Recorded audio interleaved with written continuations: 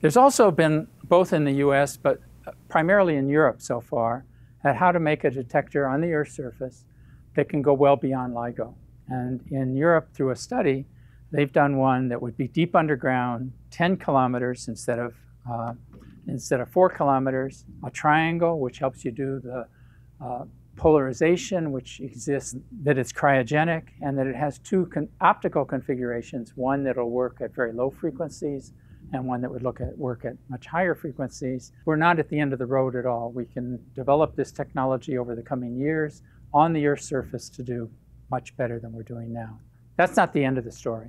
Just like in astronomy, where one of the big gains in the last decades has been the ability to look at different wavelengths, looking at astronomical things that happen, but looking at them in the infrared, in the ultraviolet, in the visible, in different wavelengths, has been able to pull together the dynamics. Similar to that, gravitational waves are going to be at different frequencies. We're working at the very highest frequencies, which means we're working where things take milliseconds to happen.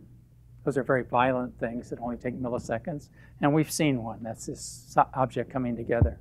Things that take longer time scales, then if it's minutes or hours, we go in space. We can't do that for the reasons that I said on the Earth. We go in space. There's a program to go into space. It's called LISA. The Europeans are supporting it. It was supported by NASA, but because of budget problems, it was pulled back. We're hoping that it'll be put back into the NASA program, possibly stimulated some by our success.